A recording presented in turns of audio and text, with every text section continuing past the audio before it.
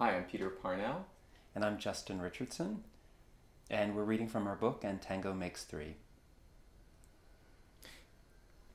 Two penguins in the penguin house were a little bit different.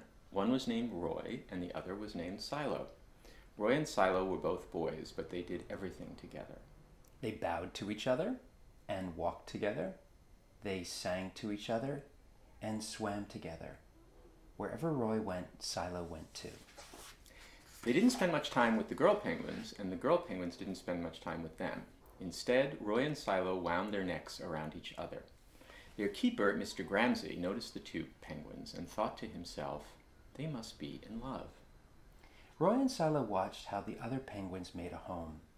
So they built a nest of stones for themselves. Every night, Roy and Silo slept there together, just like the other penguin couples. And every morning, Roy and Silo woke up together.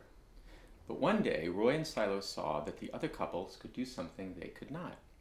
The mama penguin would lay an egg.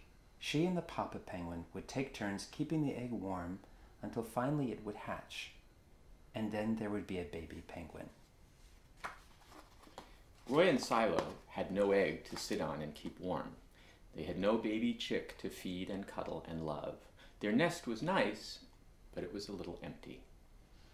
One day, Roy found something that looked like what the other penguins were hatching, and he brought it to their nest. It was only a rock, but Silo carefully sat on it, and sat. And sat.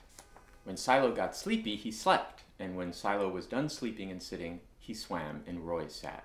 Day after day, Silo and Roy sat on the rock. But nothing happened. Then Mr. Gramsay got an idea.